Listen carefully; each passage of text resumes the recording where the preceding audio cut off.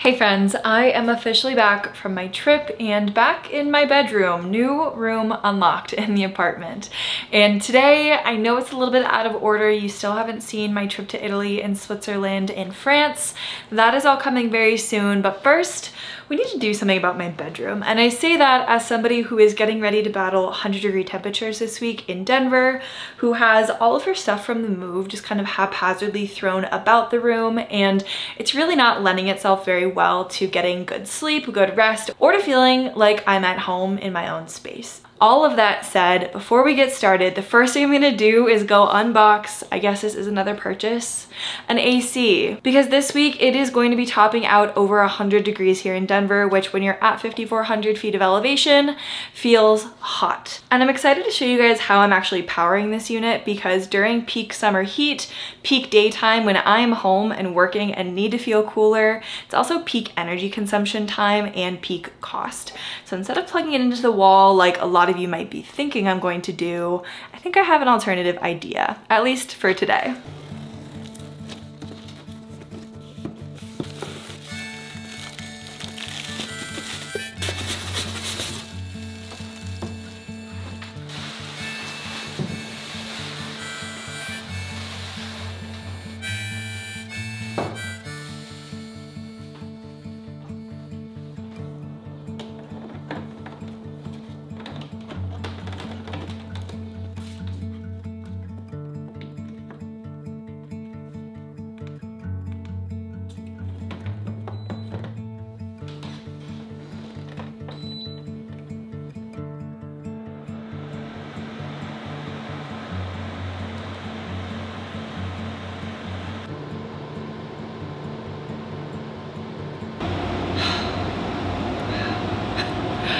This is nice.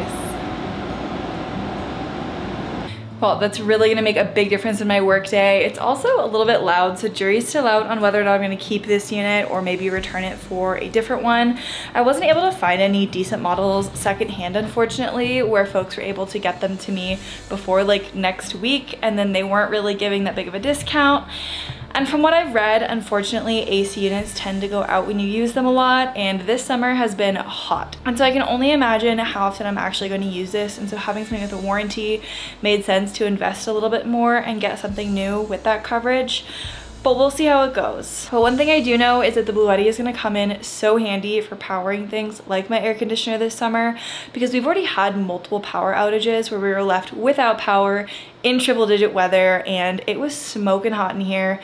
The only way that we would have been able to cool down, I wish that I would have had the AC back then, is a unit like this plugged into the Bluetti. And while we're on the subject, and before we get into the very fun DIY portion of today's video, I wanna take a moment to thank the sponsor of today's video, Bluetti. Now, when I first got off the road full time, I expected that my power consumption was going to go down. And I realize now in hindsight how silly that was, because not only do I have all the electronics that I was using on the road, but I'm also adding things pretty regularly like an air conditioner, which I never had or really needed when I was on the road and could move better with the weather. But now that I'm sitting here with these glorious big windows that are single pane, unfortunately, and it's 100-something degrees day after day here in Denver without a built-in AC, having an air conditioner this summer is going to get us through the hottest parts, I hope, and some of the exciting build plans that we have coming up. Now, you all have seen me use this unit on the road full time. I've used it in bad weather, I've used it in snow, I've used it in rain.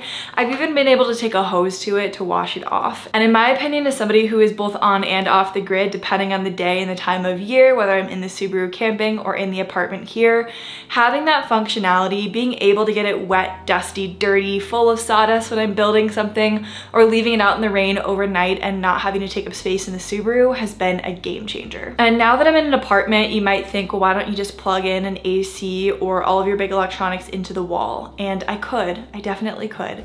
But unfortunately, I'm usually using those objects during the middle of the day, during the heat of the day, when it's not only less efficient to be doing those things off of the standard wiring in a home, but we've also been subject to power outages in the heat of the day when they've cut our power and I've been left with nothing.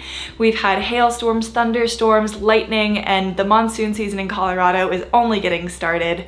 and the Bluetti has come in handy for all of these situations, as well as keeping my electric bill down on days like today when I would love to have some fresh AC but don't want to pay the bill for it. Now I know that my lifestyle is not necessarily conventional, spending 2 weeks on, 2 weeks off the road at this point.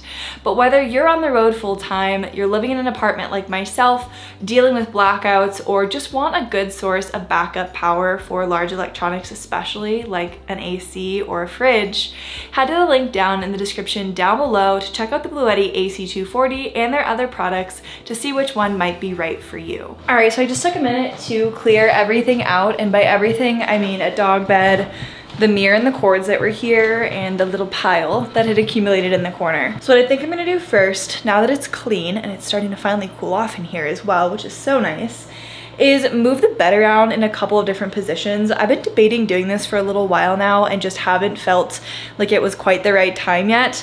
My thought is actually just to push it a little closer to this wall, which is not great feng shui, which is why I didn't do it in the past. But I think ultimately this bed really only clears by so much, which doesn't really leave a lot to do in the rest of the room, and even gaining back that foot or so on the other side I think could just make the space feel a lot bigger, and also hopefully prevent Tara from going down there, because she day after day loves to go in the crack between the bed and the wall, and every single time she does it, it freaks me out. I don't know where she went, and she has to like claw her way out. So we're gonna try to manage that and open up the space a little bit too. All right, yeah, I think I do like this. I might end up moving it back, but just to have all this space here, I could have a rug here. The door now has no concern. I mean, it's still not that much space, but it's more than we had.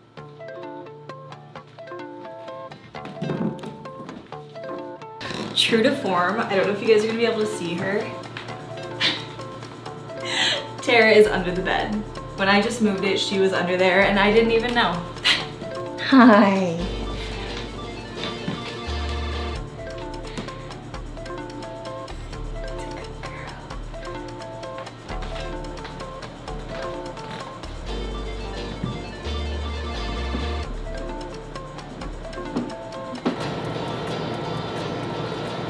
Okay, it's still very basic in here, but now we have a rug and the mirror back in place and cleaned finally, and I feel like somehow this has already changed the space a little bit. I feel like there's just so much more room as Tara sits in the doorway. And over here, I would love one day, hopefully soon, to build her more of like a little enclosure, because I know that she really loves that, and hopefully that would prevent her even more from going under the bed.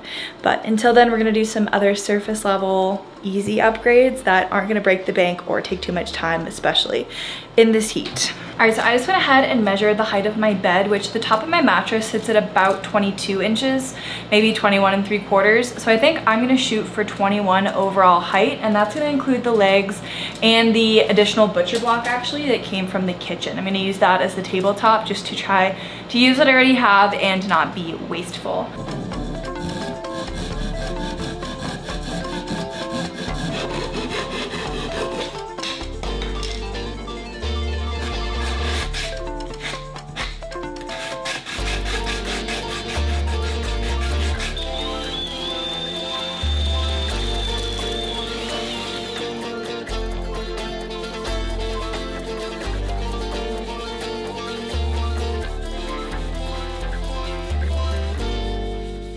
All right, well, perfect timing because I'm done with the harder physical labor for today.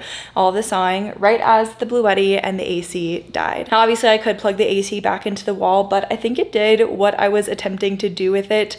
It's remarkably cooler in here right now, and the Bluetti held strong throughout. I know it probably seems like, oh, the Bluetti died, but there's only so much power. There's nothing wrong with the Bluetti.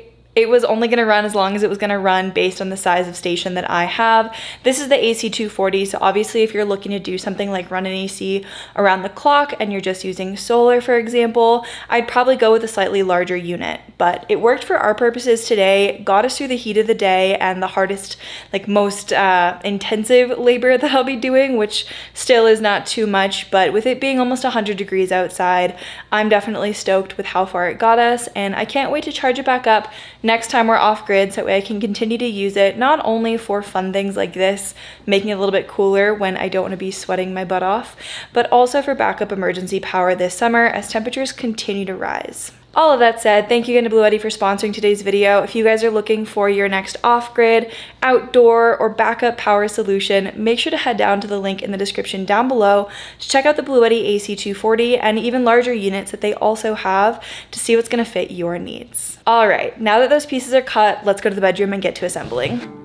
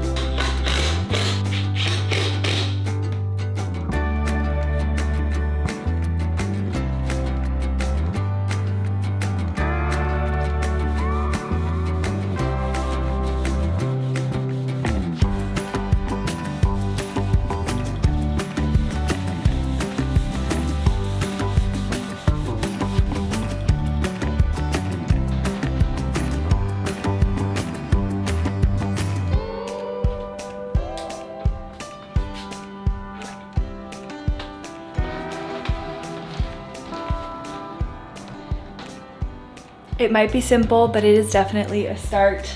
My cups, my phone, my light, my books can now sit next to me and not on the floor gathering dog hair and God knows what else that swirls around here in the middle of summer. Tomorrow we have a couple more small projects that involve books, some fun curtains, and finishing up this little corner. And then I think we're gonna be done. All right, it's the next day, and after a full 24 hours of my new nightstand, I can say that it's a nightstand. It definitely was nice. I enjoyed having it last night. It's not life-changing, but it is really cool to not to put all my stuff on the floor and dust it off from dog hair every morning from this little one. But that said, we do have a couple more projects that I wanted to get done today. It's a little bit later in the afternoon, so not quite as hot, thankfully, before calling this room a wrap. As you'll see, it's very minimal, it's very minimalist, if you will, because I don't want to be adding a ton of stuff to my life or to my room. I just want to make it feel a little bit more lived in, a little bit more homey. So without further ado, let's wrap up these projects and do a final tour.